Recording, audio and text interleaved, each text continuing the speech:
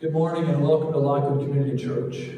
I'm Hal Nottingham, the pastor of Family Ministries here, and we hope that you will not only enjoy the services today, but will find ways to participate with us. We all miss being together for worship. And this is Palm Sunday, the day we remember Jesus' majestic entrance into Jerusalem.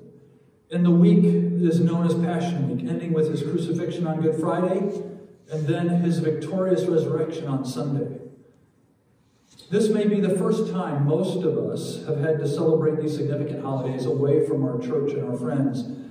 But as we sing, wherever it is that we are at the moment, imagine our voices being lifted together as a choir, spread throughout the entire county. Praise him, thank him, be joyful in him, worship him. God hears you and he sees you. He hears us and he sees us.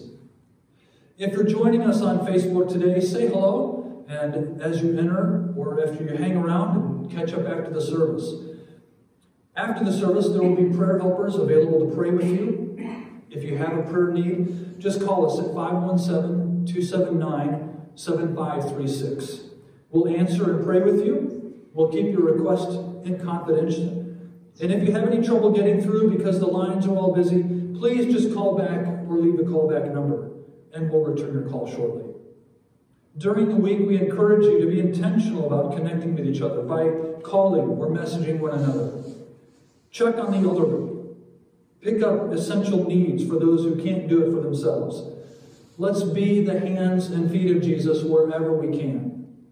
We're so glad that you joined us today. And after the music, Shayne will be preaching from Philippians 3. So let's join together in worship.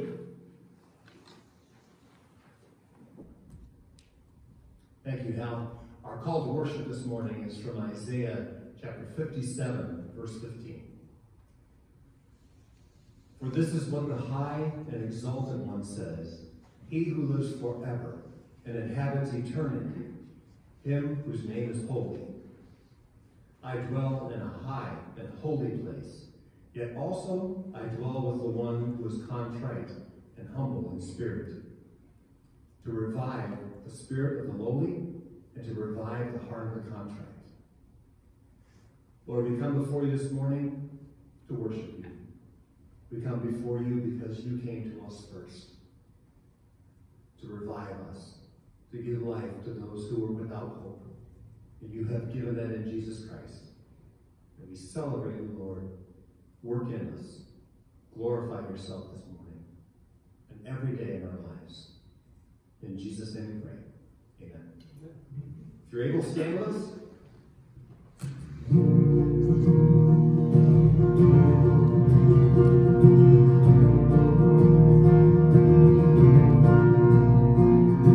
Give me one pure and holy passion. Give me one magnificent obsession. Give me one glorious ambition for my life, to know and follow hard after you.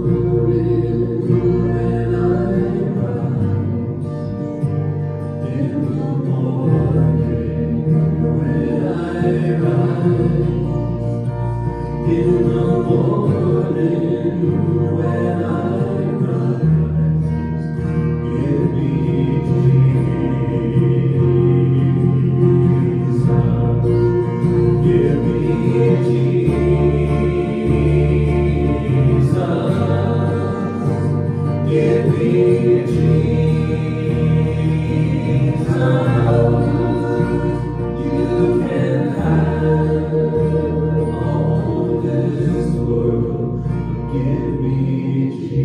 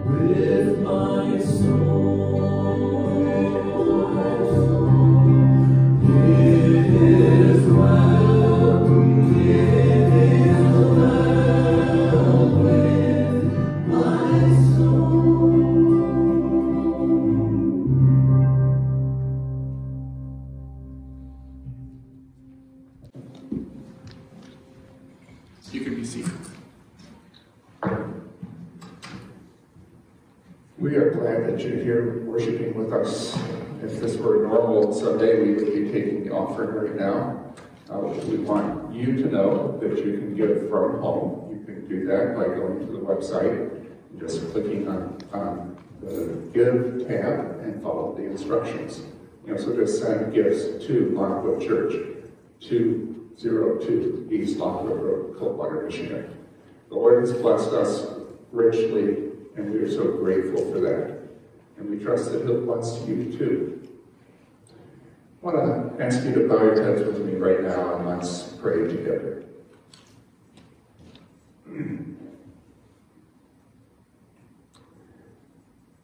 God, you are compassionate and gracious, slow to anger, and abounding in love. As a father has compassion on his children, you have compassion on us. You know what we're made of, how much we can bear. And you help us in our weakness. Protect us, Lord, from the virus, and not only us, but our family and our friends, our neighbors. And Lord, we ask you to do the same for our enemies. Protect our healthcare workers and our first responders. Protect those who are delivering groceries and medicines. Lord, protect not only our bodies, but also our minds and our relationships.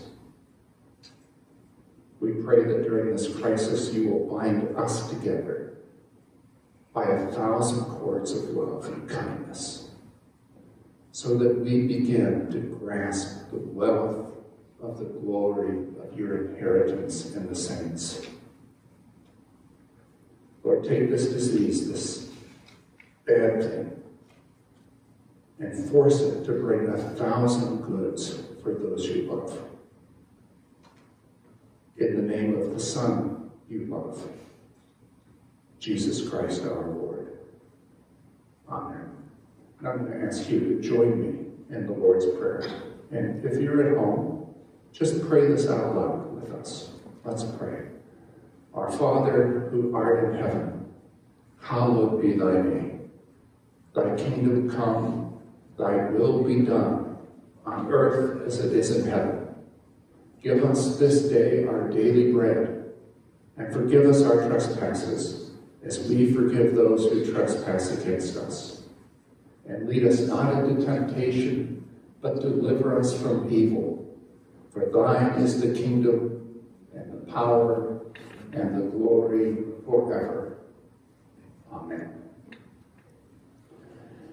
We are in Philippians chapter 3 today. I invite you to look there. We'll be looking through the whole chapter, but we're going to read right now verses 10 through 14. So this is Philippians 3, verses 10 through 14. Paul writes, I want to know Christ. Yes, to know the power of his resurrection and participation in his sufferings, becoming like him in his death, and so somehow attaining to the resurrection from the dead. Not that I've already attained all this, or I've already arrived at my goal, but I press on to take hold of that for which Christ Jesus took hold of me. Brothers and sisters, I do not consider myself yet to have taken hold of it.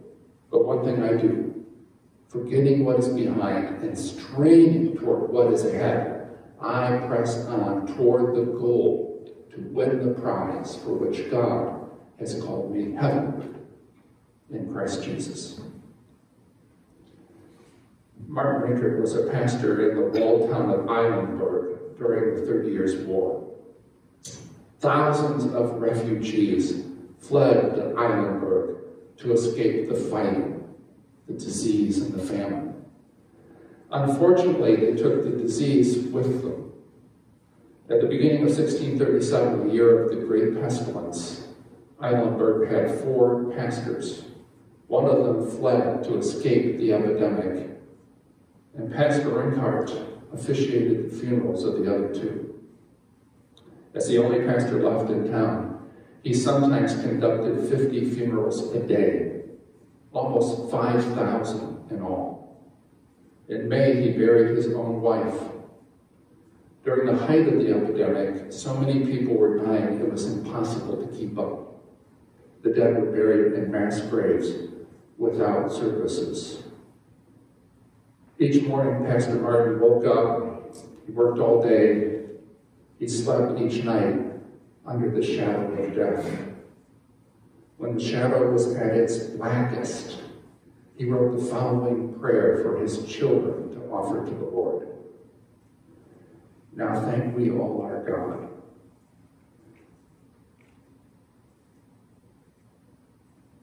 With hearts and hands and voices, who wondrous things has done, in whom this world rejoices, who from our mother's arms hath led us on our way, with countless gifts of love, and still is ours today. Was he mad? No, he was Christian. He carried on, loving his children, serving thousands, comforting the bereft. He was dauntless in the face of danger, devoted to the needs of others, and undeterred in his confidence toward God. How was that possible?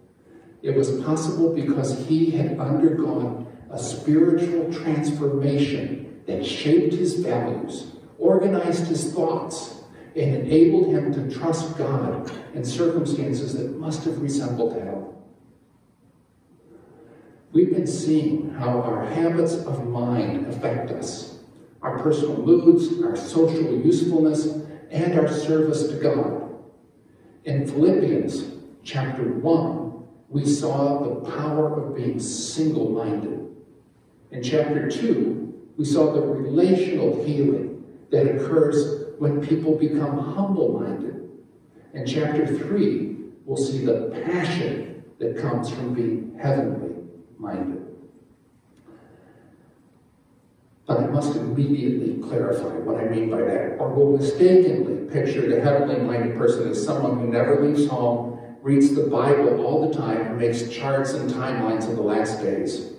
Someone whose only hope is to escape earth and fly away to glory.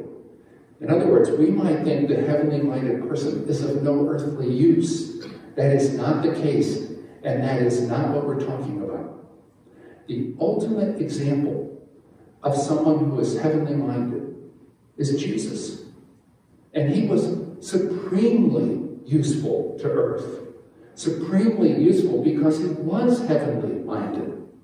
Being heavenly-minded does not mean that your principal goal is to escape earth and go to heaven any more than being company-minded means you want to move your family into the company headquarters, or being patriotically minded means you want to live on Pennsylvania Avenue. The person who is heavenly-minded is alert to what heaven is doing on earth and is prepared to join in it. The essence of the heavenly mindset is expressed in the words we just prayed. Thy kingdom come, thy will be done on earth as it is in heaven. The heavenly minded don't expect a vacation with Jesus tomorrow in heaven if they haven't served Jesus today on earth. When it comes to COVID-19, being heavenly minded does not mean we think, well, if I die, I die, I'll just go to heaven anyway, which is better by far. Although that's true, it means we think, since I'll be all right no matter what, I'm going to serve heaven today. Being heavenly minded does not manifest itself in escape, but in pursuit. People who are heavenly minded don't run away, they run towards. The Apostle Paul's the perfect example. When he met Jesus and his life was changed, he didn't sit around dreaming of glorious martyrdom and a mansion in heaven. Instead, he got busy serving God and making a difference on earth. Paul was a heavenly-minded man, if ever there was one. And his mindset expressed itself in three ways. In new values, and in Philippians chapter 3, that's verses 7 and 8. And a new relationship, that's verses 9 through 11. And in a new pursuit, that's verses 12 through 14. The things he once thought were important, he now thought worthless. The person he once opposed was now the most important person in the world to him. His entire life had been reoriented around Jesus.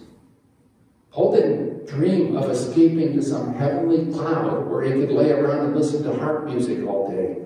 His new mindset fired him up. Listen to the action verbs in this passage.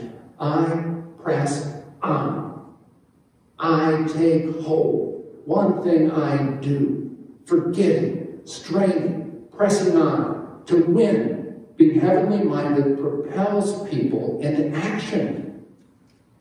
The things the earthly minded Paul valued didn't hold his interest when he became the heavenly minded Paul. He had new values. In verse 8, he calls the things he once prized garbage. Or at least that's how the NIV translates it. It's the word an ancient Greek speaker would have used for the mysterious green meat in the back of your refrigerator. Or the gift your neighbor's dog leaves in your front yard. Or the dead mouse the cat left on your doorstep. That's how Paul regarded the things he once prized. He had a new relationship. Knowing Jesus became his passion. That's verse 10. But see what that meant. As Paul's relationship with Jesus became more important than any other relationship in his life, his other relationships became more important than they'd ever been. C.S. Lewis understood this. He captured it when he said, when I have learned to love God better than my earthly dearest, I shall love my earthly dearest better than I do now. When first things are put first, second things are not suppressed, but increased. Paul had a new pursuit. His life overflowed with a sense of purpose. Faith in Jesus didn't encourage him to retire from life. It roused him to jump in with both feet. He was now working for heaven, and that made all the difference in the world. It energized him. And that's what happens when people who in the truest sense become heavenly minded. In the challenges that we're now facing because of the pandemic, the heavenly mindset doesn't encourage us to hide in fear, nor to presumptuously ignore safety, ours or others especially. Rather, it causes us to serve heaven on earth right now, to look to heaven and say, what can I do to serve my Lord? That's the opposite of the way many people, and even religious people, live. Look down to verses 18 and 19. Many live as enemies of the cross of Christ. Their destiny is destruction. Their God is their stomach, and their glory is in their shame. Their mind is on earthly things.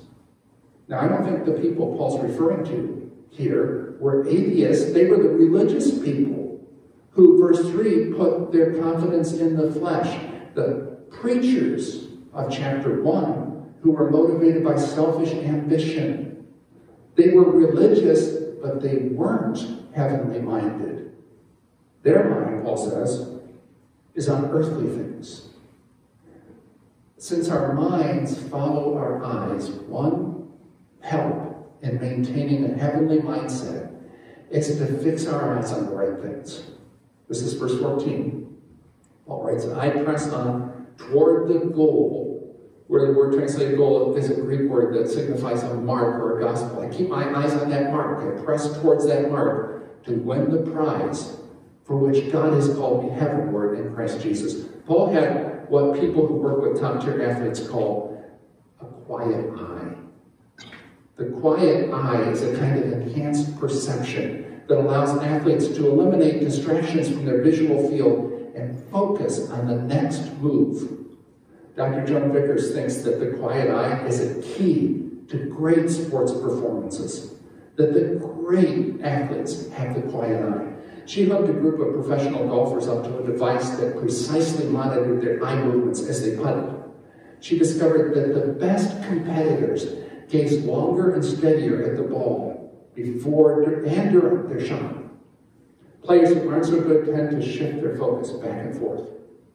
Paul had a quiet eye that enabled him to focus on heaven's goal and avoid the distractions of earthly things.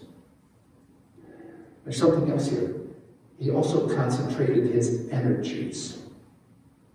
This is from verses 13 and 14. One thing I do, forgetting what is behind and straining toward what is ahead, I press on toward the goal to win the prize for which God has called me heavenward in Christ Jesus. Paul was a brilliant, high-energy guy with remarkable leadership ability. There were a million things he could have done and done well, but he did one thing. He served King Jesus. There's power in narrowing the focus of our energies that we'll never know when we divide our energies across a wide field of activities. Do you know what happens if you empty a shotgun shell, or even 2 or 3, onto a rock or any flight surface and then strike it with great energy with a board or a hammer? Nothing. But concentrate that powder in a shell. Strike it with the tiny hammer of a gun, and it explodes. Paul had concentrated his energies, narrowed his field of vision, and he exploded on the world in a way that changed it forever. That's the power of a heavenly mindset. Another aid to keeping that mindset is, ironically, to learn to forget. Paul practiced that too. He says, forgetting what is behind. Now, what was behind? Attainments. Like the ones in verses 5 and 6, the cultural signs of success, but also failures. Like his early wrong-headedness and his violence against good people. Paul didn't have amnesia on demand any more than we do. So what does it mean to forget what is behind? Let me give you an example. A powerful storm ripped through southern Kentucky and uprooted the old pear tree in the Claypool orchard. That tree had been there as long as anyone could remember. Doc Claypool had climbed that tree as a boy and had eaten its fruit his whole life. His neighbor was over and he said, Doc, I'm really sorry to see your pear tree blown down. And Doc said, I am too. That tree was a real part of my past. Neighbor said, what are you going to do? Doc paused for a while and then he said, I'm going to pick the fruit and burn what's left. That's how to work with the past. We learn its lessons. We pick its fruit. But we don't leave it lying there to trip us up. After we've picked its fruit, we burn what's left and we go on following Jesus. That's the way it will be when COVID-19 ends. See, the day will come when it's in our past, and may it come soon. And when it is, we must be careful to learn its lessons. We must pick the fruit. We must get out of it what we can, and then go on following Jesus. That's what the heavenly-minded do. Now, there's help in this passage for those of us who want to apply these truths, and it comes in the form of a few imperative mood verbs that Paul uses, the commands that he places on the heavenly-minded. They come in 3 distinct sections. The first is in verse 1, where Paul tells the Philippians, finally, my brothers and sisters, rejoice. And then goes on to say that rejoicing is a safeguard for them. A mind clouded with gloom and littered with distractions is at risk. The person who's learned to rejoice is not so susceptible, not even to COVID-19. Now, I don't mean that person won't get the virus, which could certainly happen. What I mean is the virus won't get him. It won't take over his mind, won't ruin his joy, won't steal his hope. But what do we have to rejoice about in our current circumstances? Do you know the word circumstance comes from two Latin roots, one meaning surrounded and the other meaning to stand, hence the way things stand around us. The way things stand around us right now, joblessness, disease, an economy and shatters. But guess who stands around the things that stand around us? The circumstance in which our circumstances lie. Guess whose everlasting arms are beneath us, whose glory is above us, whose faithful love reaches to the heavens? The God of Jesus, the loving Father, the one who will make all things new, who wills our endless joy. God is our circumstances. That's why we rejoice. We can rejoice whatever is happening around us because we are part of a larger reality in which God is making things right through Jesus Christ. Death has been defeated. Forgiveness has been offered. Belonging is a reality. Love is unending. We must learn to read this larger story, must remain tuned in to what heaven is doing, even as we're experiencing what's happening on earth. When I was named pastor, there was a Big Ten contest between the Wisconsin Badgers and the Michigan State Spartans at Badger Stadium in Madison, Wisconsin. 60,000 fans were watching their team suffer one setback after another. Their beloved Badgers were getting trounced. And yet the strangest thing kept happening. As things on the field got worse and worse, there were bursts of applause and shouts from the stands. How could they cheer when their team was getting beaten? It turns out people all over the stadium were tuned in on their radios to another game that was happening simultaneously. See, their other team, the Milwaukee Brewers, were beating the St. Louis Cardinals in Game 3 of the World Series.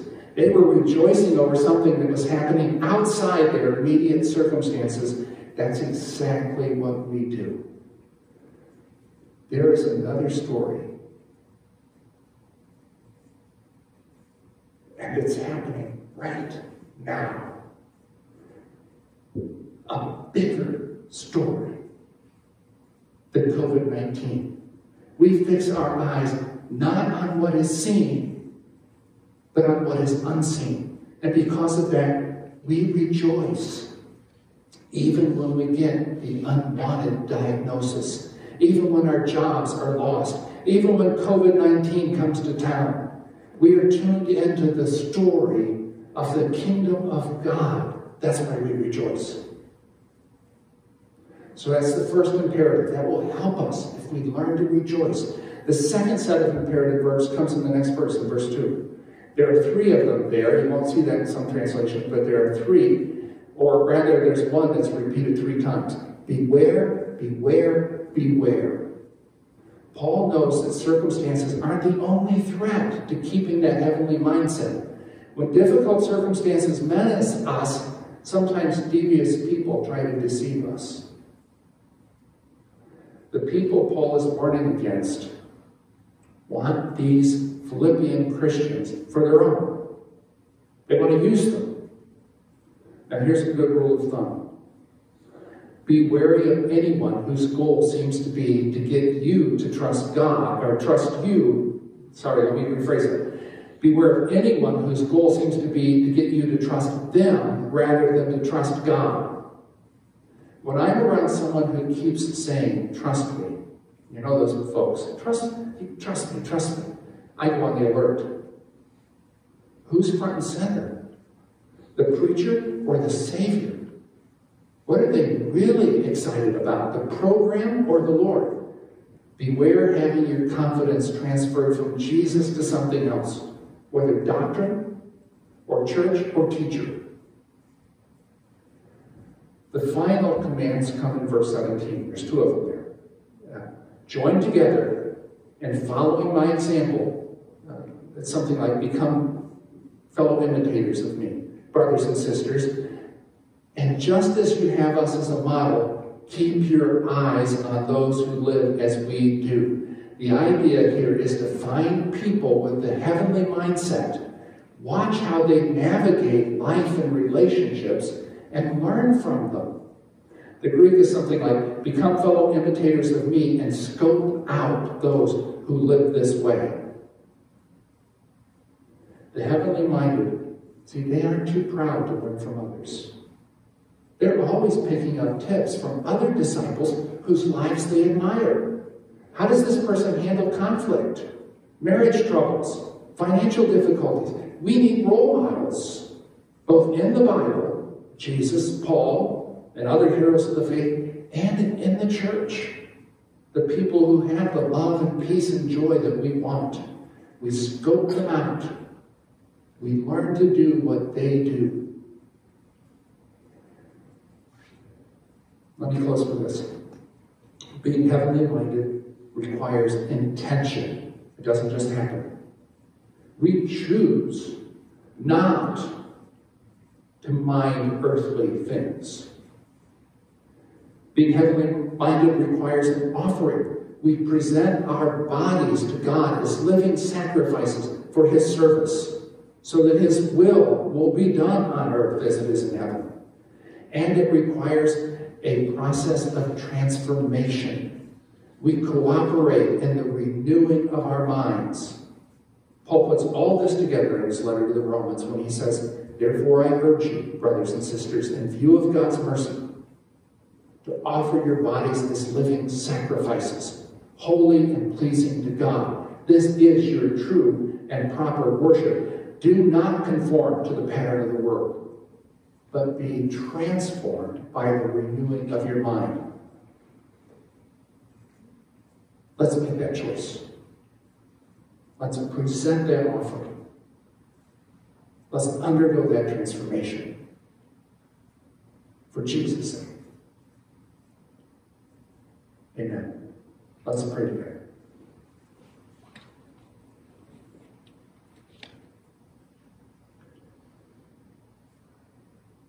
I am so thankful, oh God, that you know what we're made of. That we're dust. That we determine something and get blown off course almost immediately. You know this about us. And yet you love us. And out of the dust, you're making men and women who look like Jesus, who are beautiful and strong.